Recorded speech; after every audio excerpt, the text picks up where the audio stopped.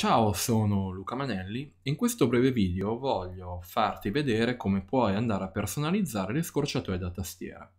Ho già affrontato questo argomento in altri video dove ti spiegavo come gestire l'ambiente di lavoro e personalizzarlo o come andare a stampare tutti i comandi da tastiera che sono attivi nel tuo profilo di lavoro di ARCHICAD.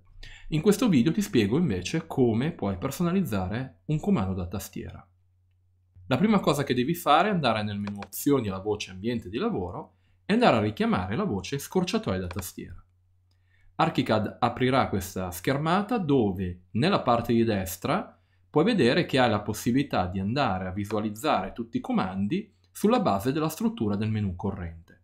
All'interno di questo elenco abbiamo il titolo della cartella che contiene i comandi, che è identico a quello dei menu, e quando vai a aprire la cartella puoi vedere tutti i comandi contenuti all'interno del menu. Puoi anche andare a scegliere un altro sistema di visualizzazione, puoi vedere tutti i comandi in base al tema, oppure tutti i comandi in ordine alfabetico. Scegli tu quale è meglio per te per andare a definire le nuove scorciatoie da tastiera che vuoi utilizzare. Se vado ad esempio a selezionare un comando, ad esempio il comando apri puoi vedere che ha già una scorciatoia da tastiera associata, lo puoi vedere all'interno di questo box.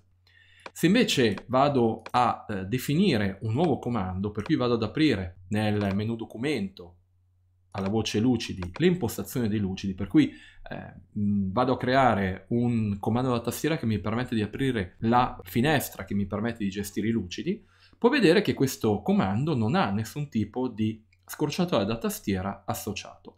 Allora, per poterlo associare devo andare a fare clic in questo box e andare a digitare la scorciatoia che mi interessa. Se ad esempio vado a digitare una scorciatoia che so già che è assegnata, ad esempio un Command Q mi dice che è attualmente assegnato al comando esci, per cui il comando per uscire da ARCHICAD. Per cui ARCHICAD già ti segnala se quella scorciatoia è utilizzata. Se invece vado a digitare solamente il tasto L, puoi vedere che mi dà la possibilità di andarla ad assegnare. Volendo posso non solamente utilizzare il tasto L, ma utilizzare ad esempio Shift L, per cui vado a digitare prima Shift e poi L in maniera tale che venga riportato il comando all'interno del box. Se questo comando mi va bene, non devo fare altro che cliccare su assegna in maniera tale che la scorciatoia venga assegnata a questo comando. Ora devo però andare a lavorare all'interno degli schemi scorciatoia. Gli schemi scorciatoia ti permettono di andare a memorizzare uno schema da assegnare poi a un profilo di lavoro. In questo caso, avendo fatto una modifica, ARCHICAD mi dice che il mio schema scorciatoia è personale, per cui ho la possibilità di procedere a memorizzare un nuovo schema. Basterà cliccare su memorizza come e inserire il nome dello schema, oppure andare a selezionare uno schema già memorizzato e andare a fare clic su ridefinisci per ridefinire lo schema sulla base delle variazioni che abbiamo effettuato. Io scelgo questa seconda opzione, clicco su ridefinisci e vado a ridefinire lo schema.